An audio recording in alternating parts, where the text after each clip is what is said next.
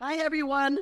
Arlene here. Welcome to Beacons of Balance. This is my beautiful co-host, Joanne, and Hi, our wonderful everybody. guest speaker, Larry Garrett, but we'll introduce him shortly. I'd like to welcome everyone here. If you're first time coming in, thank you for being here. Beacons of Balance is about living in balance. We live in a world of duality, up, down, left, right. And when we're like this, we're out of sync. So we're here. We bring on wonderful guest speakers with their pearls of wisdom, and it's about you, to help you to come here. Right. So thank you so much ahead of time. Wow. Where do I start? I mean, we really need like 2 hours just to go through the bio. Yeah. How do you know Larry? Larry, we were just talking about this morning. I could have swore I met you at Mid-America Hypnosis Conference because I went to every conference. This is when you were speaking all the time. You were, oh my God. And I was always like, oh my God, this guy is so good. He's so good. But then you came over to my house with Jack and you brought a couple of hypnotherapists with you. And we had some fun that day. So yeah, we've known each other. I feel like we're just kindred spirits there, but gosh, where do I start? You've got over 50, you said 54 years of practice. You started in 1970. You owned one of the largest, oldest, coolest hypnosis centers in all of Chicagoland. And you've incorporated electronic hypnosis since 74. You worked with the police department, you worked with physicians in hospitals.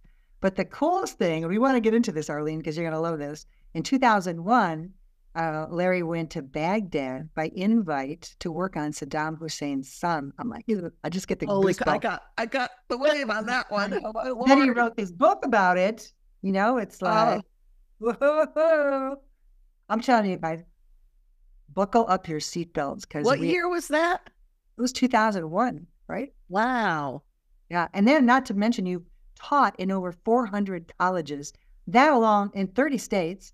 That blows my mind. You've been on 100 plus radio, TV. How many articles have you written? Probably millions of them. So, wow. Welcome, Larry. So excited about this one. Do you feel the energy, Arlene? Yeah, we're blowing it. We're just gonna blow this. Hey, folks out there, we may just disappear. So, Larry, wow, you've been in business 50 plus years. I mean, that's something. I had my business for 10 years, and that was, was something too. But so hypnosis. Are there some people that can't get hypnotized? I happen to be one of those, and I've tried. I've been, I'm open, and for some reason, when I've sat, I was with someone, and he worked on me for like an hour. And at the end of it, he said, congratulations. He said, you're the first person, go down the hallway and see the door. What do you see? And I said, gray. Open the door. What do you see? Gray. I don't know. Maybe I'm an ET and I'm just in the gray. So are there some people, and I know you could say, the person's blocked or whatever, but I was open to it. I wanted it. Good morning or afternoon, when we're watching this podcast. Or maybe it's evening. Excuse me. Maybe we might view hypnosis a little different, Arlene. And we don't say, can I be hypnotized or can I be hypnotized? To me, hypnosis is like art. Some people like oil. Some people like watercolor. Some people like pastel. Some people like sculptures. Their issue is that hypnosis is different for every individual. So this person that hypnotized you, he says, you're walking down a hallway and you're getting to a door, and what do you see? Great. Well, maybe he or she needed to use a different technique for you because maybe you didn't like oil colors. Maybe you like watercolors. So I might have chosen a different technique because when I say 54 years, I actually started in my training in 1968. I was about 12 years old, and I'm just joking. and you were just fetus. You're a fetus. Yeah. Well, in 1970 is when I started a practice, thanks to my mom. My mom says, "You want to do hypnosis? Quit your job and do hypnosis." It was not an easy thing, but I trusted. And I'm going to say, over those years, I've learned a great skill. And that is what doesn't work. If you learn a skill of what doesn't work, then you could learn what can work. So I think about the different mentors in my life. And before hypnosis, I used to reweave Oriental rugs, and in the 60s, Oriental rugs were a big thing. And if you had a cigarette burn on a $20,000 Kerosene, ooh, you needed it fixed. Well, I was only in about 20, and I had this mentor. His name was Bob Dyson. And I was always in a hurry, and I'd say, Bob, I screwed it up. And he'd sing, do it slow, do it right, do it fast, do it twice. So I've learned that when there's an error, I like that. Me too. Yeah, that's great. Stay with me too. You taking notes on me? Another phrase that said, it's not how good you are, it's how good you fix your mistakes. And I think that's another good philosophy for me to say, when I meet an Arlene and I spend an hour and she can't be hypnotized, first of all, I would know in the first 5 minutes. The first 5 minutes would give me indications like this. So you close your eyes, you do this. Oh, sorry, I hit my table. You do this, then you do this. Then you open your eyes, say, is it working? Then you close your eyes. Then I know right away that we're going to have a little challenge. So That's the issue you get the club. You get the club and you hit it. You know, I have a great book. I have a great book my mom gave me as a gift in the 70s. And it was a book on the Encyclopedia of Stage Hypnosis. And in the 70s, there wasn't much call for people to remove anxiety or sleep better or quit smoking, but you could make a few dollars doing hypnosis shows. And, excuse me, in this book in there said, if the person doesn't respond, hold their jugular veins until they pass out. That's what I need. That's what I never did that, but you know, you're joking, say hit him in the head. But Arlene, to answer your question with more seriousness, because you notice I'm kind of a light person, I like to have fun. I had a client. You're in the right camp here. Good. I had a client last night who said, I'd like to go to Disneyland because it makes me feel like a kid. I said, I feel like a kid all the time. Mm-hmm. You know, like Joanne, I'm a Pisces. Pisces never grow up. They're always kids. We are children all the time. But anyway, to answer your question with seriousness, I think everybody could be hypnotized if they understand what this means, and it's nothing more than an altered state. It's that feeling when you're driving along and say, oh, that was my exit. That's hypnosis. It's when you take the logic and distract it. Hypnosis is to the mind what magic is to the vision. The magician says, watch this trick. As he or she holds up their hand, they pull a string with the other hand. Hypnotists say, relax your legs as you no longer have this anxiety. So it has nothing to do with the anxiety, but as your logical mind is focusing on your legs, it can kind of sneak in the positive suggestion. So hypnosis can work. I'll make a recording and send it off to you, or when I come to Connecticut, Are you going to come to Connecticut? Oh, she's going to hold you to it. I'll be in New Hampshire and Massachusetts in August. Really? Here you go. What part of Massachusetts? I'm going to be in Marlborough. Oh, okay. About 40 miles from Boston. And there's a hypnosis conference I go to every year for about the last 35 years, the National Guild of Hypnotists. Oh, yeah. Should I come and be a guinea pig? You can. You can put me up on stage. This is a challenge one. One day we'll meet on Zoom. I'll hypnotize you on Zoom. How's that? Oh, boy. Oh, Lord. I will. That's a lot of pressure. I'd be too. Now we know why the guy couldn't hypnotize her. See? She's doing this. Yeah. A lot of pressure. What am I doing? I did. Just by you saying it, you're not going to hypnotize me. Oh, no. Yeah. Maybe we need to take care of your editor so we can do what we need to do without rushing. Yeah. So, Larry, we have to get into this most intriguing. Tell me. It's like, and you know where I'm going with this. Let's try. We need to hear the real story. Okay. About Baghdad, and how in God's name did you get invited to that? That's what I want to know. How does that happen? Isn't it a great thought? You know, Joanne and I have spoken over the years, and we both have a common belief of spirituality. And I think, spiritually speaking, I don't know many other people who would have been okay going to Baghdad. I was invited to go to Baghdad by the Saddam Hussein family. And by the way, I'd like to ask everybody, where were you on 9/11? Because as you notice in my book, it says that. Where were you? I was in Baghdad watching TV with Uday Hussein on 9/11. Excuse me. So, my Lord. So there's two factors. One is I'm going to Baghdad. I have a friend, my friend Barb, who was a travel agent. And I says, tell me, when I go to Baghdad, where should I stay? You can't go to Baghdad. People don't go to Baghdad. So there was a restriction of anybody traveling to Baghdad from the United States from 1991 to 2001. And I was one of the first people, Americans, to go to Baghdad in those years. And I was also the only American that was ever invited by the Saddam Hussein family to come to Baghdad, meaning I didn't go there on my own. They invited me. So that was a story. And wow. So then tell us what happened. How did you get to work on his son? Well, his son had been shot, but I wasn't told. When I was initially invited, I wasn't told it was Uday Hussein. I met with a neurosurgeon here in Chicago, who was from Baghdad, and that was the son's surgeon. And he said to me that his patient had had a serious car accident, and he had difficulty in walking, but his medical staff determined it was in his mind. So he would like to know if I'd come to Baghdad and hypnotize him to walk. So I said, well, let me think about it, because really I'm kind of cool. I don't say, yeah, I'll do that. I wanted to. So then after that, I snuck it back to you. As I started telling family and friends, you can't do it. They'll kill you. You'll never come home. And so I write about that in that book, if you might have read that. Everybody was saying, don't go. But I do trust, and I do live my heart and my soul by feeling that if it's okay, it's okay. And like Joanne with her very powerful readings, she just has a feeling inside, gives a reading, and it comes out. She does her art, and it comes out. Look at her art behind you. Look at that beautiful art there. And so that's Raphael. Yeah. And so when I was asked to go to Baghdad, it was exciting. But here, let me share, Arlene and Joanne also, I don't watch the news. I haven't watched the news probably in 20 years or better. You say, well, how do you know what's going on if you don't watch the news? What's the clients always say to me?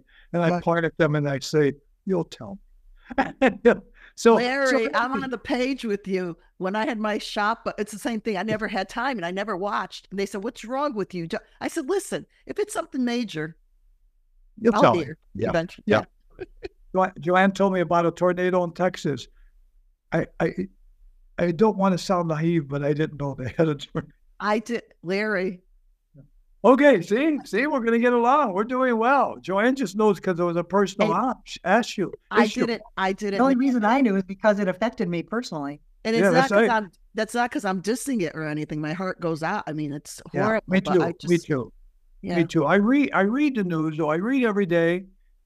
Every morning I wake up and I start reading online, especially, and it tells me a lot. But I get some good emails. You ever received an email called Good News? Good news. That's a good one. She always has some great stuff about what's going on in the world on a positive level.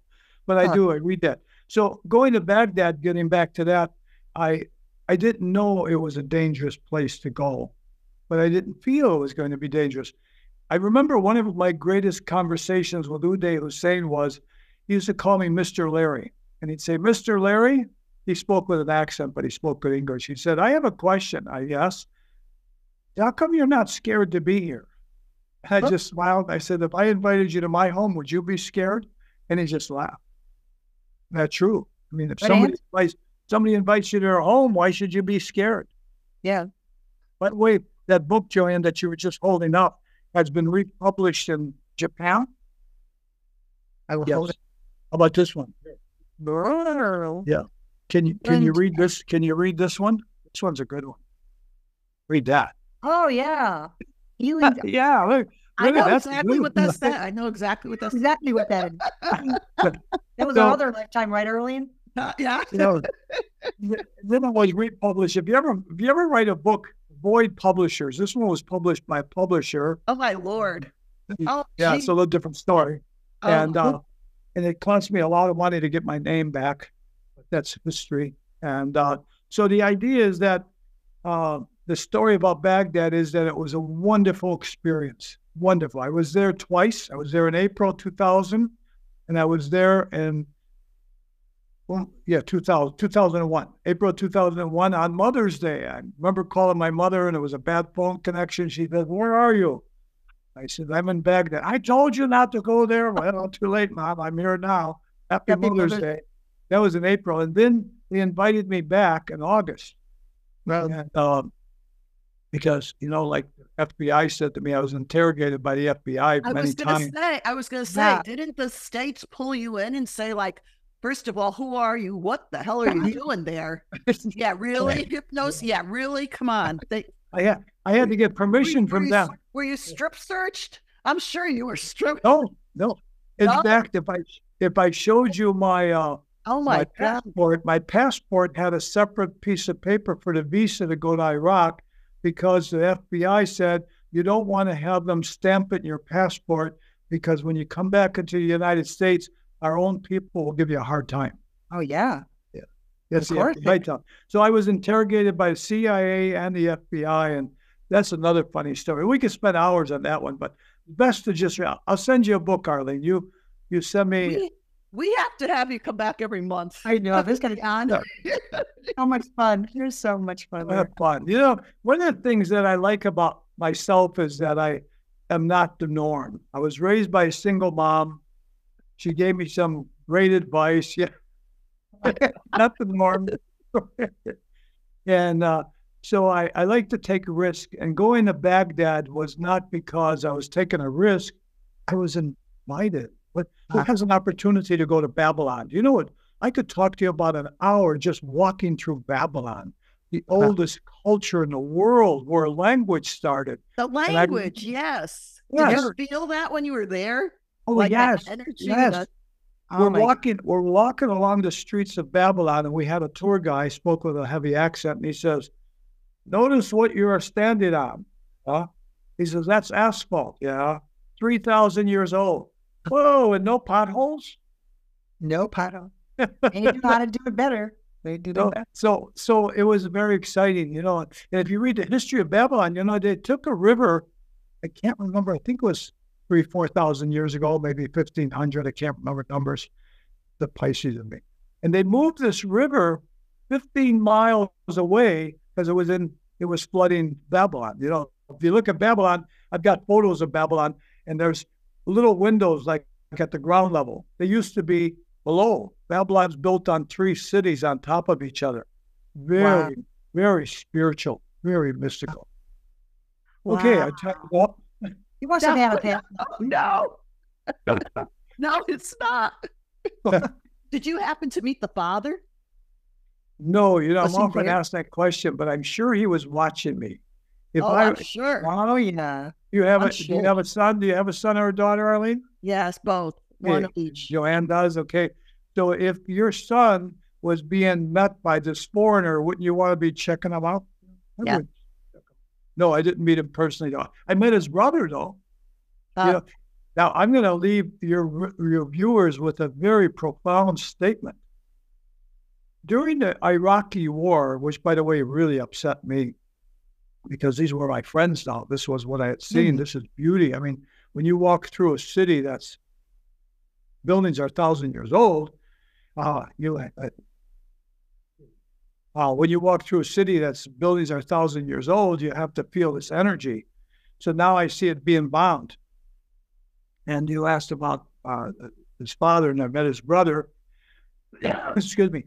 So the story said that Uday and his brother were killed in this building in Mosul with his 12-year-old son of the brother.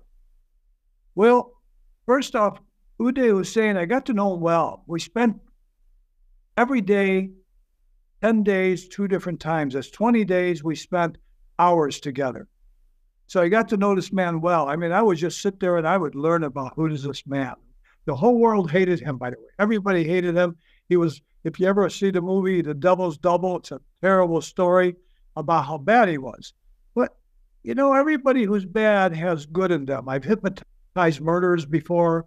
I've hypnotized people who've done serious crimes before. As Joanne mentioned in the introduction, I used to work with the police departments on this. And I learned even a murderer has a reason for what they do.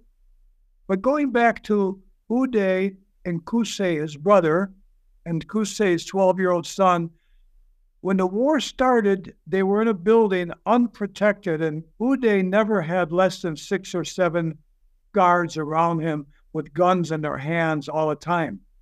So why was Uday and Kusei in an unprotected building 60 miles away from their home with a 12-year-old boy when they got killed?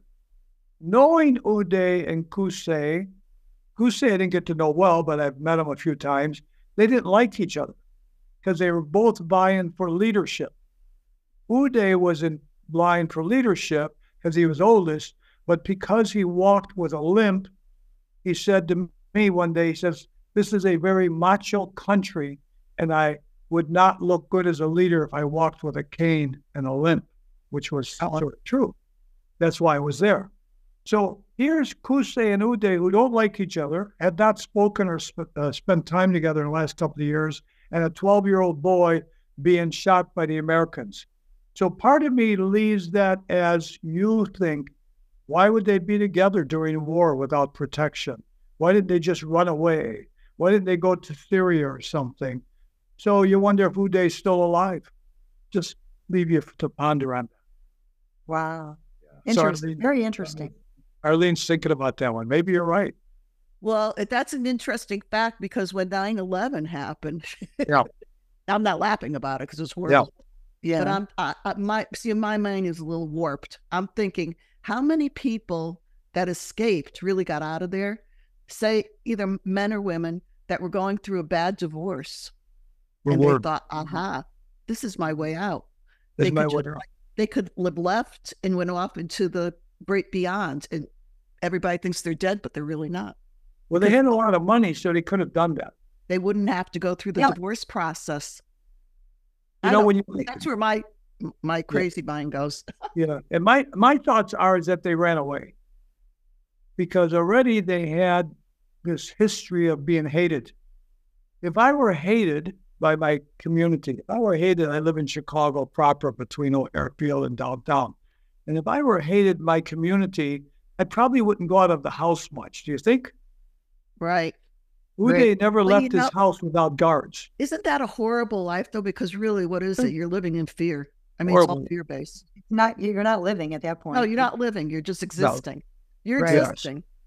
Yeah. This is going to be a great podcast. Can you tell?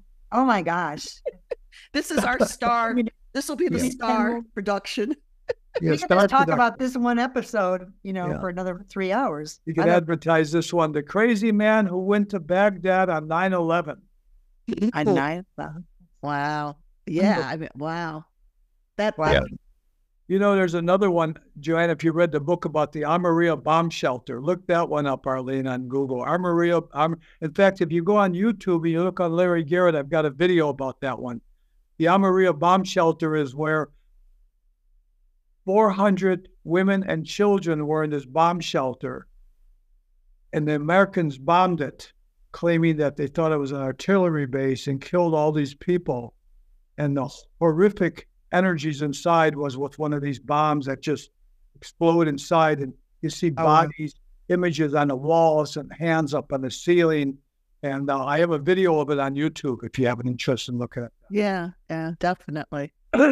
Wow. I know, Arlene, you wanted to talk, or you wanted to ask him about the past life regressions, because we always found that so interesting.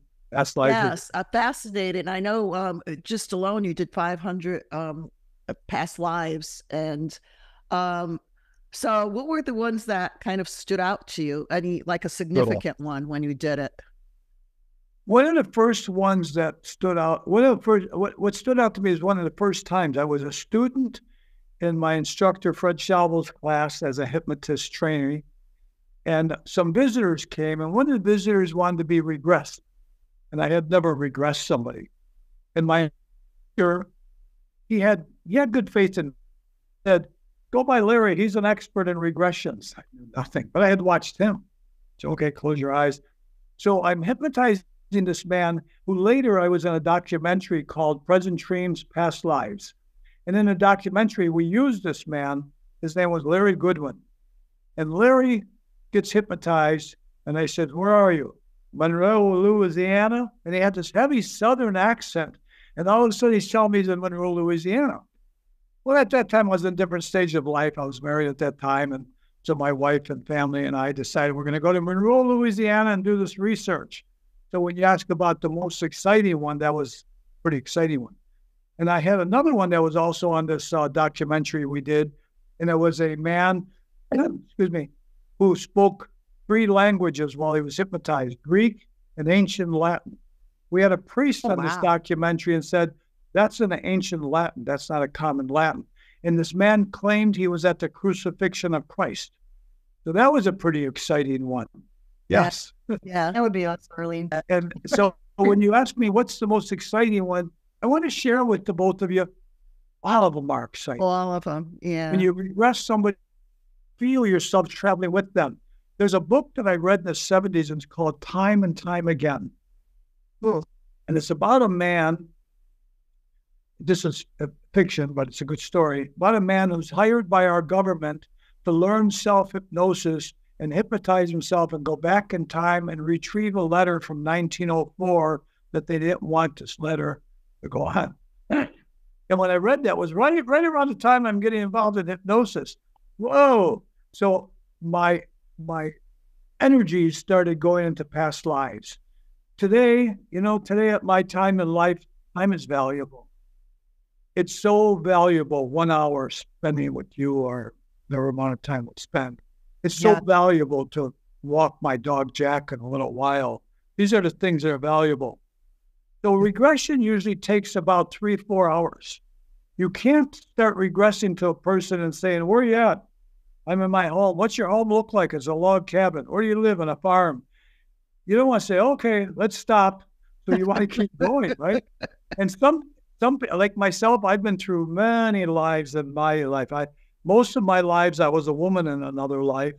And one of my lives that was most significant to me when I was regressed was something maybe 2,000 years ago or so.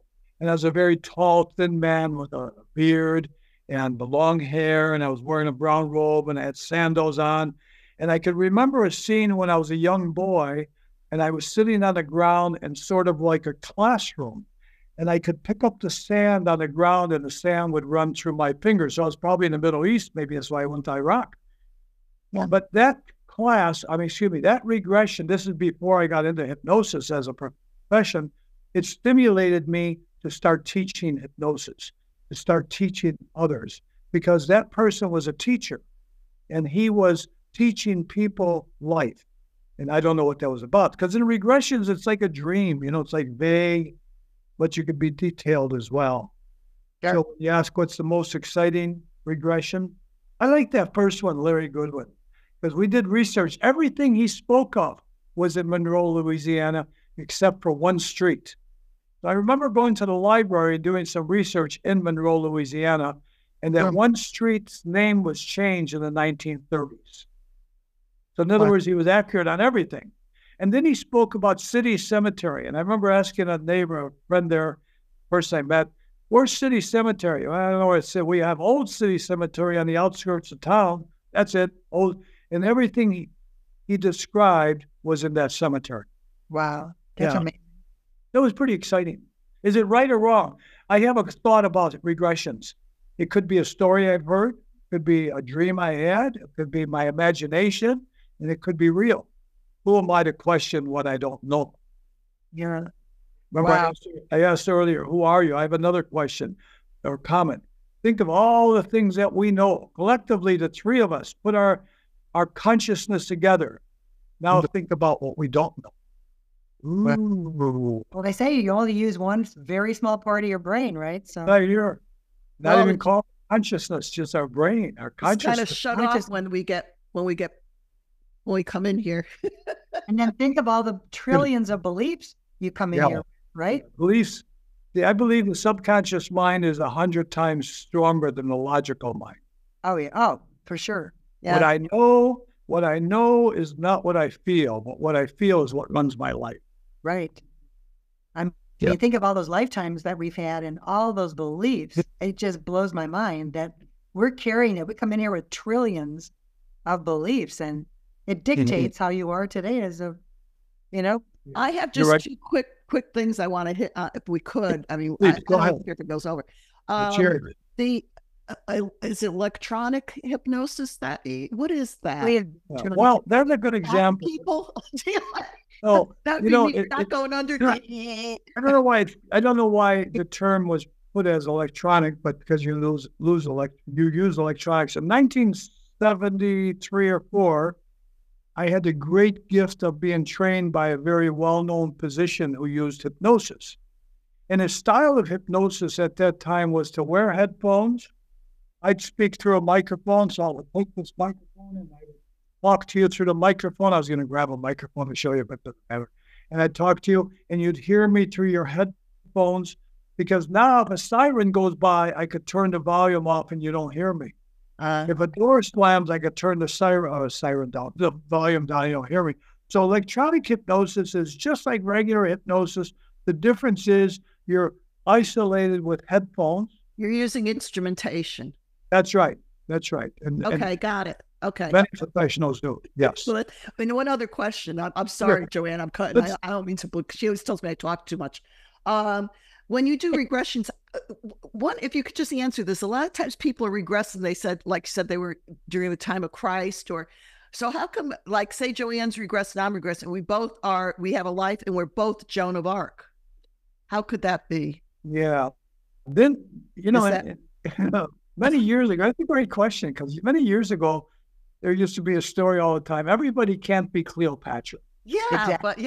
But people come back and go, "Oh, I was." But I would hypnotize people, and they would tell me they were Cleopatra or they were Joan of Arc.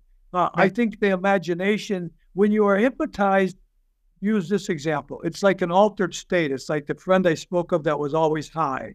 It's an altered state where the logic is minimized, because as a good regression, I have some great manuals, by the way, on regression and other factors that if anybody has an interest, I could send them to them, and just as a gift. And the one on regression speaks about the best way to regress a person is stimulate their senses along the way. See, if you were regressed or hypnotized, Arlene, and you just were told to walk down a hallway, there's no hallway. How could I walk down a hallway? But if we could create in your imagination the sensations we speak of, then you'll regress. If you become Cleopatra or Joan of Arc, most likely you're letting your hallucinations get away with you. I think that many of us could go back to ancient Egypt and be in ancient Egypt and describe it.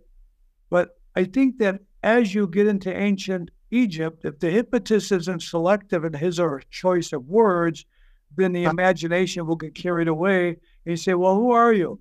Joan of Arc. See, so to me, it's just the imagination getting carried away.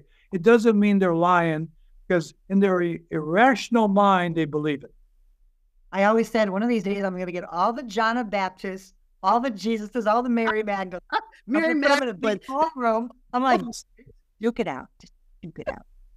Yeah. Well, it's me. I think everyone needs to experience a regression at least once. Yeah. And the reason is because we could use our imagination of what it is, but until you experience, there's a great, I used it just recently. Did you see my latest podcast? I do these little 5-minute videos, Arlene, on YouTube. I love those. Yeah, I did one the other day about can our system talk to each other? Can our immune system talk to the heart? Did you ever see that one?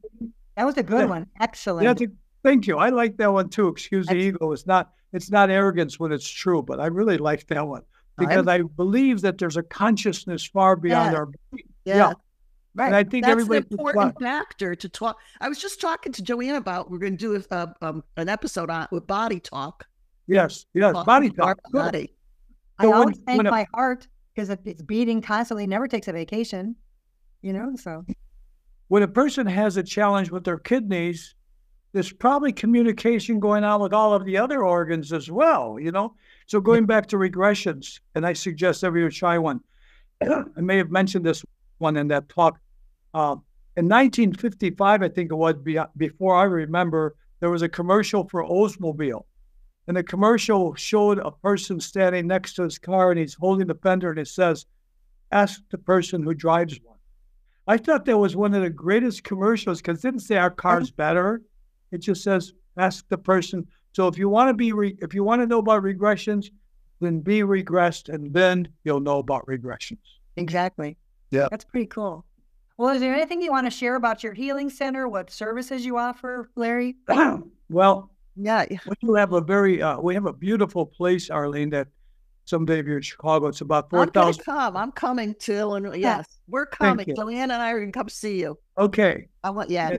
All day. Yeah, and I manifest continually. Friends of mine call me the master of manifestation because I create things continually.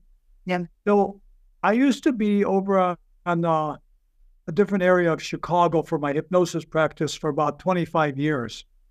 And I rented. And the neighborhood I live in was going through some changes, but I have this visual image of what might happen in the future. So I used to walk past this neighborhood bar all the time in Chicago. Chicago has a lot of neighborhood bars, and they lost their license and they were closed for 5 years. Every time I'd walk past that bar, I'd say, that would make a nice wellness center.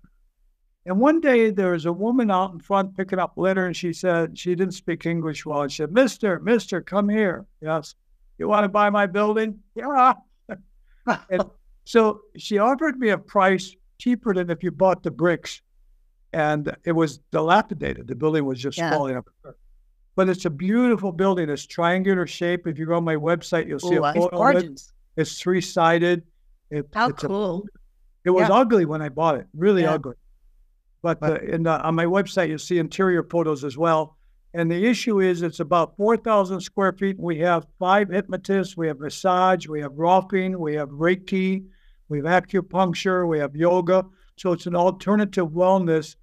Amazing. And a student of mine many years ago said, if you had 5 hypnosis centers on one block, everybody would know where to go for hypnosis. I bet when you had your bookstore, that was true, Arlene. You have other bookstores, people would know where to go for a bookstore, wouldn't they? Yeah, well, actually, it wasn't just a book. Back then, there weren't many books on angels and that. And you had probably like 5 of them. But it was a holistic healing center I started. It was an angel. It was angels. It was angels, an angel shop. But I also had, like you have, practitioners. Yes. Psychotherapists, massage therapists. Yes. Good. Yes. It was wonderful. I loved it. That's what we have. We have alternative wellness. But, Joanne said, mention it. So I mention it, and it's called the Garrett Wellness Center. And to me, it's a very special place. It's very spiritual. When you walk in, the feng shui is incredible because you walk in the pinnacle of the beginning of the triangle, and out it spreads in all directions.